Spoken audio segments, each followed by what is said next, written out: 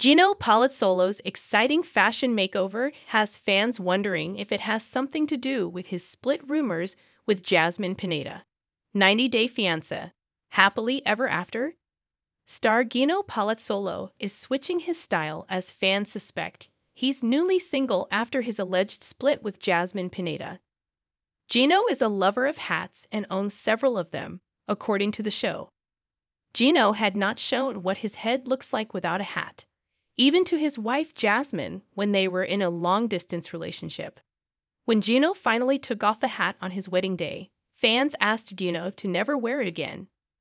Gino seems to be entertaining the idea of ditching the hat and embracing his bald look.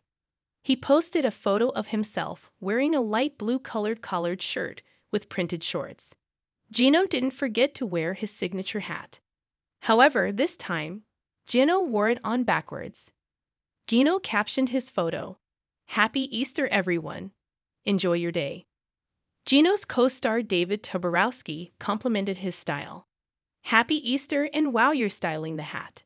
David commented with a hat emoji. "Where is Jasmine?" asked Principine. Samantha 161,171 replied, "They split but can't say anything whilst the show's airing out." Fans in Gino's comments are certain that he is currently single and enjoying life away from Jasmine. They suspect Gino won't reveal his split yet because he and Jasmine are still under contract. It appears the rumors started with Gino and Jasmine unfollowing each other on Instagram. Gino and Jasmine seemingly celebrating Easter separately also seem to be a clue. However, their current 90-day fiancé, happily ever after, storyline may have led fans to believe the couple isn't together anymore.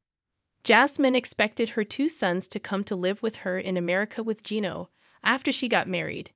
Jasmine had wanted Gino to hire a lawyer to look into the immigration process, but Gino was stingy and decided to do it on his own.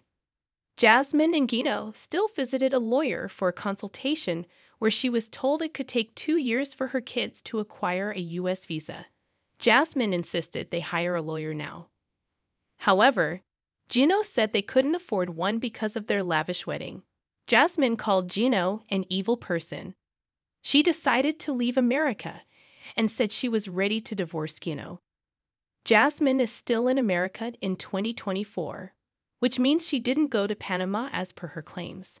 Moreover, there are rumors that Gino and Jasmine are filming for the next season of 90 Day, The Last Resort, which means they are trying to fix their broken marriage and will have a future together after 90 Day Fiancé, Happily Ever After, Season 8.